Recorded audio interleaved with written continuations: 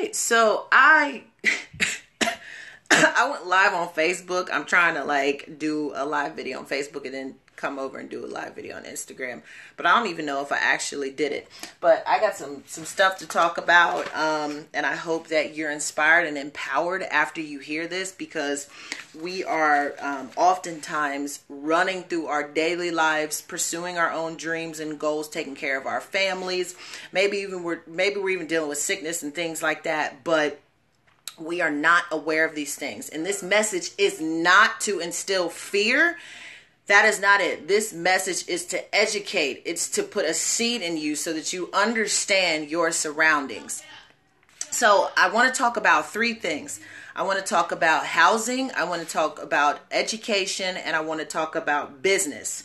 So as far as housing, a lot of us own homes and a lot of us rent, and homeowners have went through the process of renting, and renters, some of them have been doing it their entire lives, and it's okay for them because they're in a safe place. They have a landlord who is worth having, who is not a slumlord, who is taking care of them. So it's all good. But a lot of us are in these urban cores, like within Cincinnati, where there is a lot of development going on. Where I live, there's a lot of development going on. Where I work, there's a lot of development going on. Not to say that all development is bad, but there is something that is missing. I will say that for sure. So when you think about yourself or people around you, some people are good people. Some people have great motives and intentions for life. Some people are just trying to get by, taking care of their families, pursuing their dreams. Some people are disabled to the point where they can't work, so they got to kick it. You know what I'm saying? They get out and they do what they can't do in their communities.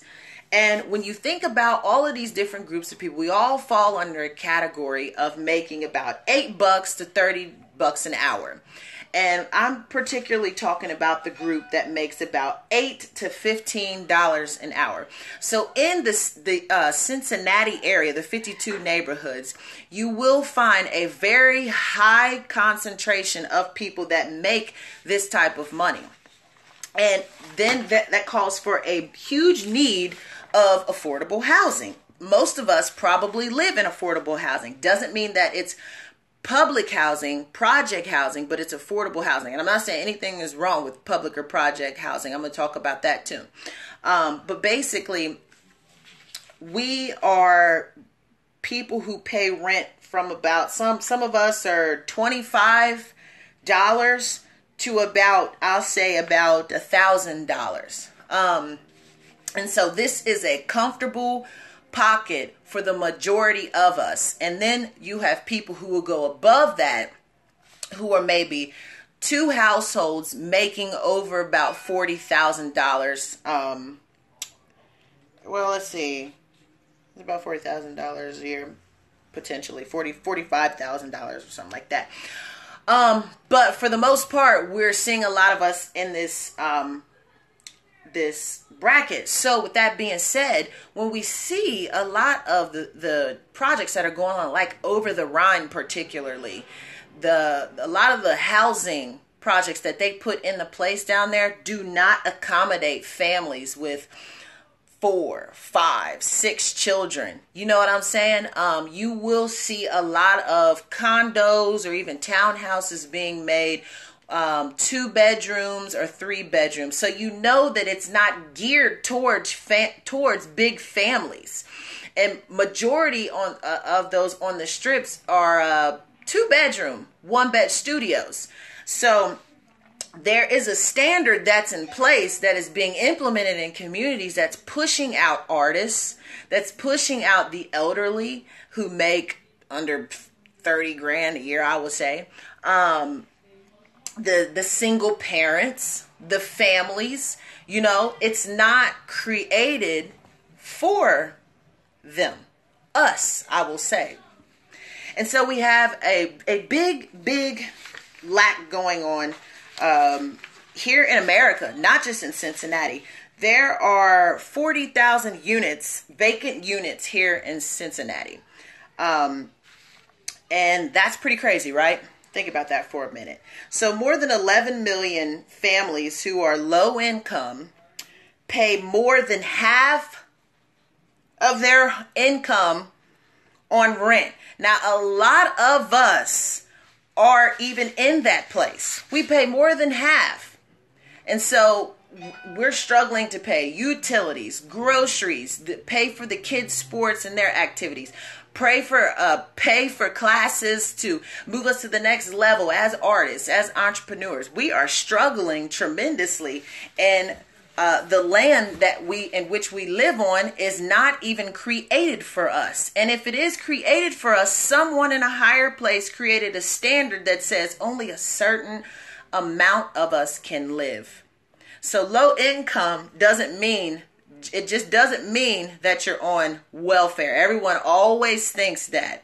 Let me tell you right now that a lot of you who are going to join in and watch this, you are there. You're at that line. And I'm not going to get into those details too much more. I can put a post up on my Instagram that gives you the details. But when you think about the rent that you pay, say $25 to $900, that's pretty much affordable. Okay. That is really affordable. Okay. And so on Facebook, I was talking about a family that's looking for a house with a 4, 5, 6, maybe even 7 bedroom, and most of those units are about $1,300 to $1,900.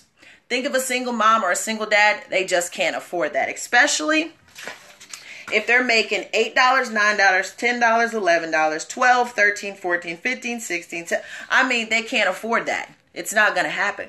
$17, even if you made $19, even at $20, you are in a weird place. Most of the houses that have those many bedrooms, you're not going to get them for $900 and under. If you do, you are blessed by God. Number one, I must say. Number two, if you do, it might be a slumlord who's going to give you a very dilapidated building with piss poor maintenance, etc., etc. So we're in this weird predicament right now, guys. A lot of us are students. Oh my goodness. If you don't get in one of those fancy new apartments up in Clifton, you have to room with 5 or 6 other people. Nothing's wrong with that. That's fun as long as everybody's cleaning and, doing their part. Communal living.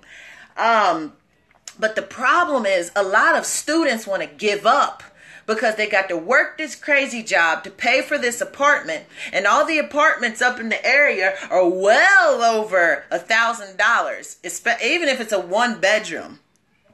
Like I said, if it goes a little lower, you are either blessed by God or you are getting a piece of crap landlord. So we now are in a place where we are in a crisis right now, guys.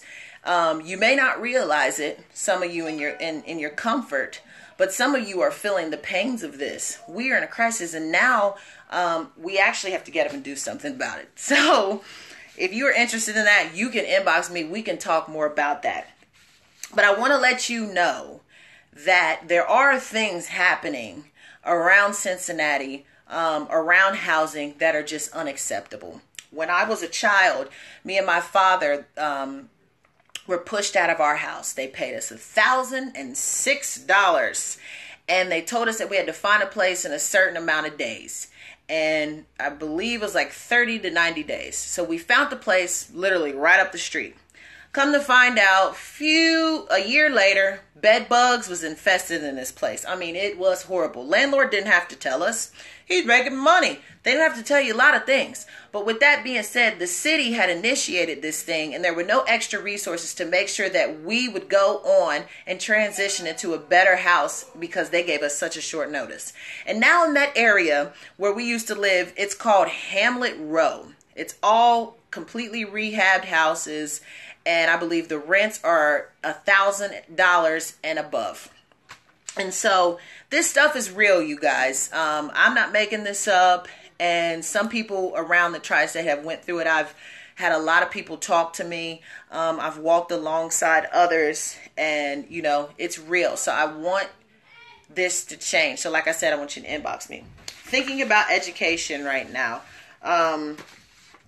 This is awesome. This is my first time going live. Thank you, girls, for tuning in and listening. I really appreciate it. I hope that you are empowered for the most part, and I hope that you will become more aware of exactly what's going down in your communities around housing.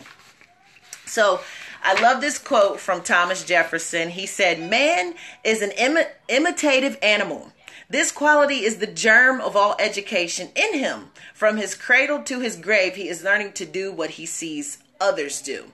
Now, this is the foundation of education, is that we as humans, we mimic everything that we see. Everything that we do right now, we are copying what we have seen someone else do. Someone else showed us this every single day for 5 to 7 days, for 300, I don't know.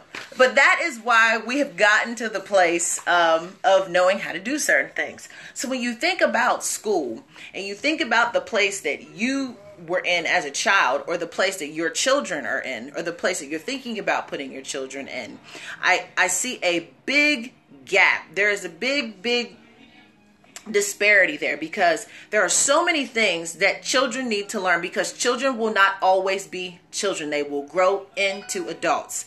So schools need to teach youth how to grow into adults. And because the curriculum is not created in such a way, that's why we have so many children dropping out of public school. That's why teachers have so much tension with students, because curriculums are not created to accommodate the child, their skill, their ability, and their learning style.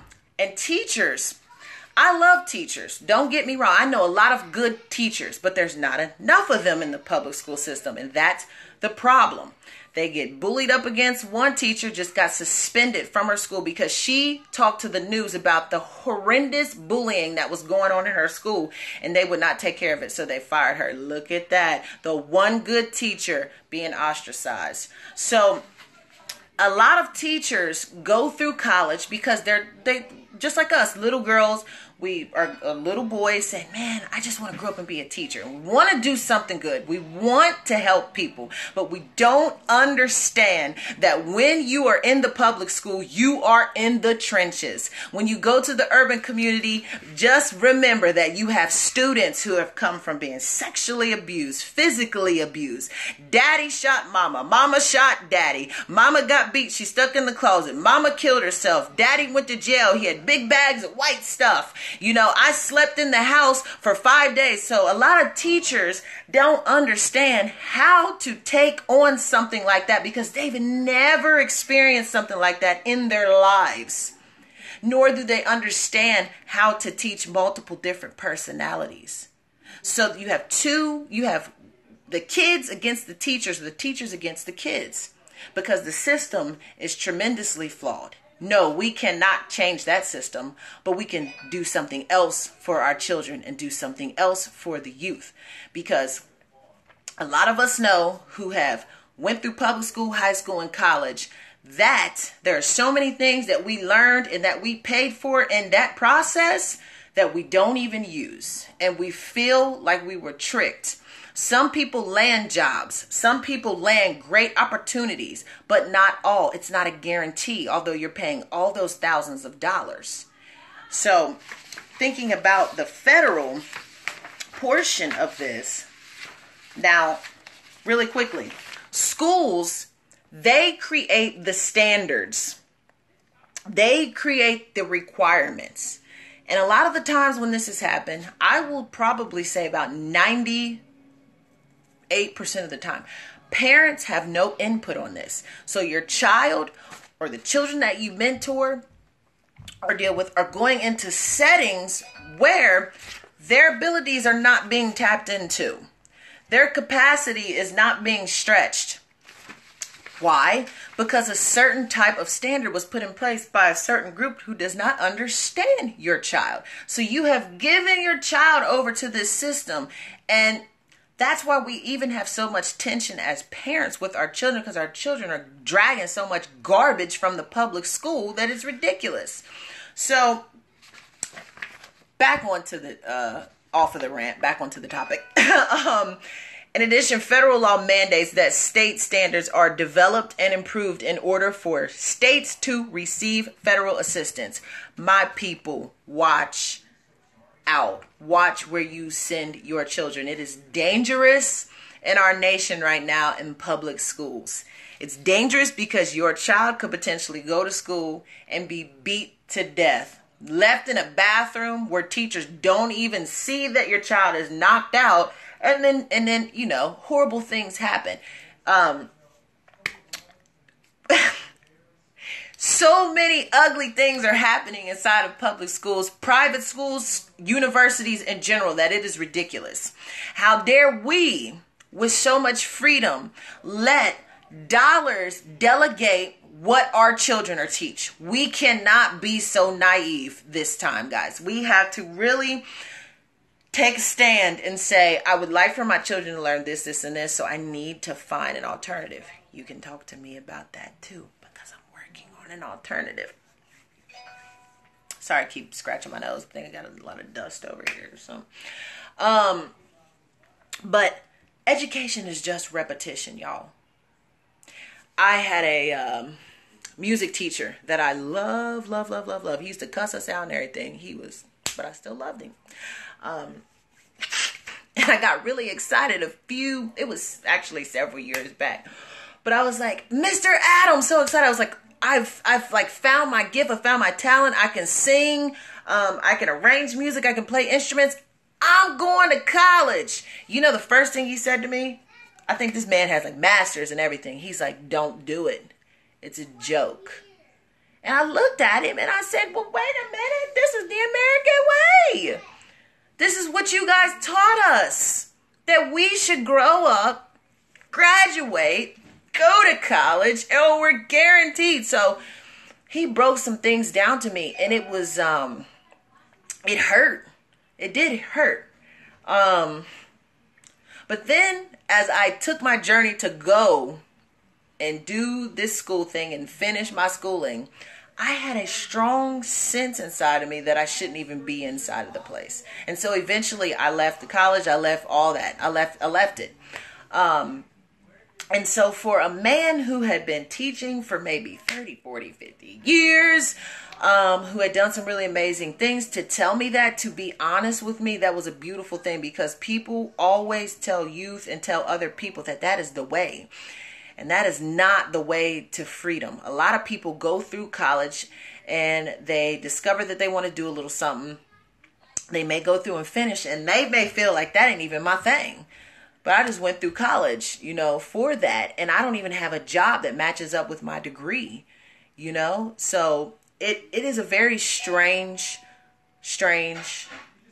way to think about freedom. I ultimately believe that God guides us in the freedom. We can be free as a result of having a college degree, but that is not the reason we're free. That is only a part of it.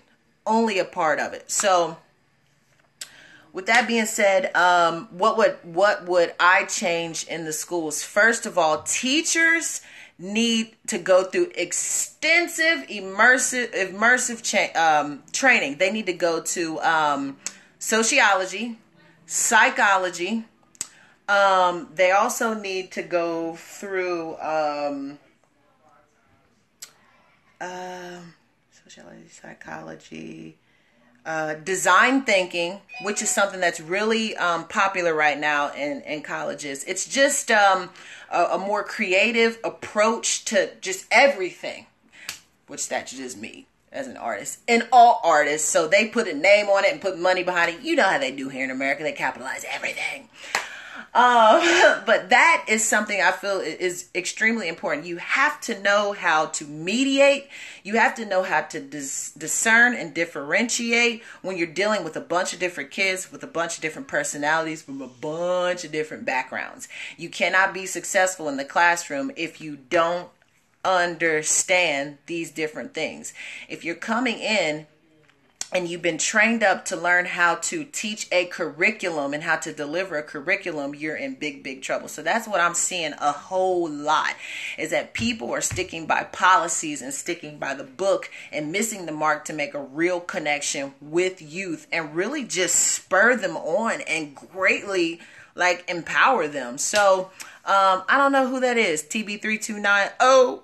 That is my input on what I would change in schools. Schools definitely, another thing, schools definitely need to be more experiential. Kids don't want to sit in a classroom all day long. We know this, okay? Kids go buck wild and go crazy, and teachers are calling and emailing and texting. I don't know what's going on. I don't know what's going on. They're going crazy. They're going crazy because they've been sitting all day long. Some of us right now, we are feeling this live feed because we are people who learn by audio. Some of us are feeling it even more because you got a visual going on. And then there's some of us who are more tactile. We have to be up. We have to be moving. We have to learn the message with our hands or we just won't get it. So those are just a few things that I've observed over the last 10 years working in schools, working with youth, and even being a parent, and then hearing from the community at large about different things. Those are the definite things that I would change first. Leadership, for sure. Leadership is extremely important. So thinking about business really quickly. Business is so important. I utilize it every day here in America. There are certain things that I just can't make. I can't make a stove, yet I can put a grill together in my backyard. I can buy one from the store. I can manually do it with stone and charcoal and et cetera, et cetera. But I use a stove. You know what I'm saying? I use a car. And businesses have sold those things to me. So it is a great asset to our nation. Yet it is also a great downfall because many businesses have oppressed and enslaved people. And I think we miss that a lot because we are in our 40-hour jobs. We are working. We're dealing with our kids. We're dealing with our loved ones. And we need to be free. So we escape into these places or with these products. And in reality, these products and these places are destroying us. So I gave a few examples when I was on Facebook, but I ain't trying to just dive that deep. But as far as women are the perfect example of how products have deceived us, tricked us, and destroyed us. I mean, it is wild. I was in the store the other day and they had these drawers, and the drawers, I guess, is supposed to, they had booty pads in the drawers pretty much. So it was to make your booty look bigger. So I noticed that there weren't a lot of them left. So I know that women had been buying them because hip hop and certain movies and things in the media edify a woman with a big booty. Now I have a lot of gluteus maximus. Okay, I will say that. But what I will say is that it has been put on a pedestal way too high. It is not the reason that people should be seeking a relationship, but that is the reason because it's been commercialized. So as far as women, like we can have fake boobs, we get implants in our lips, our nose, you can get your eye color changed. You don't like your hair, you can get, hair weave down to your butt crack. Women are so deceived. It's wild.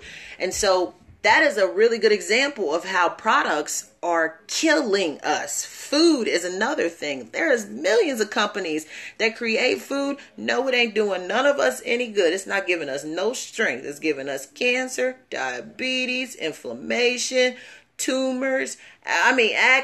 The list can go on. Killing our babies inside of our womb, tearing up the way we digest food, skin diseases. So that is a form of destruction and oppression because you cannot bounce back if you keep putting these products inside of your body, buying these products. I guess, I'll talk about some products that really affect men, like just cars and houses and men are working out and they want to be super toned, and things may not be going right at home, so they run off to the gym and they get it cracking. You know what I'm saying? But that's not going to fix your problems. That's going to fix your body, but that's not going to fix your emotional problems at home. And they capitalize more on women. I will say the industry is geared way more towards women because we are at home more. We're the ones shopping more. So a lot of the products are geared toward us.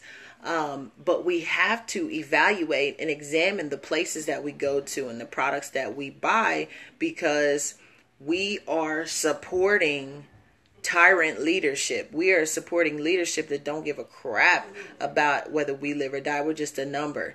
And we also have to examine and explore whether this is empowering our families. There's a lot of products that are geared toward families that are no good, toxic, poisonous, and just cause the addictive behaviors that we don't want. So I want you guys to, like myself, as I go on throughout the year, just examine what you're supporting, why you're supporting it. Is it hereditary? Is it something that your parents supported? Did you develop these habits while you were in elementary school, middle school, high school, college? Have you, developed these habits because of the place that you work? You feel pressured in. You're like, everybody's like, come on. So you were there, and now 10 years later, everybody stopped doing it. You still doing it. 2 years, whatever.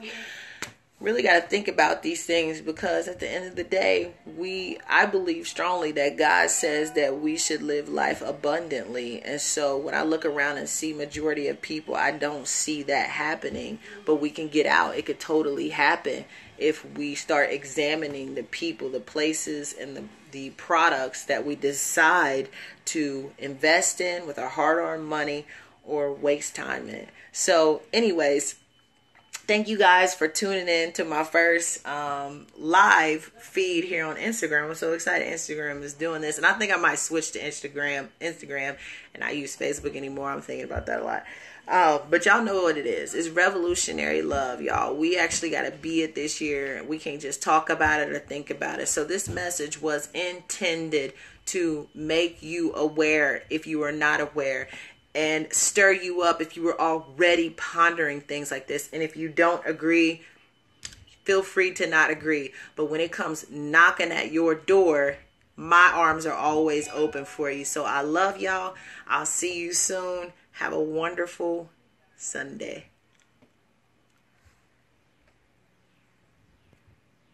Did I end? No?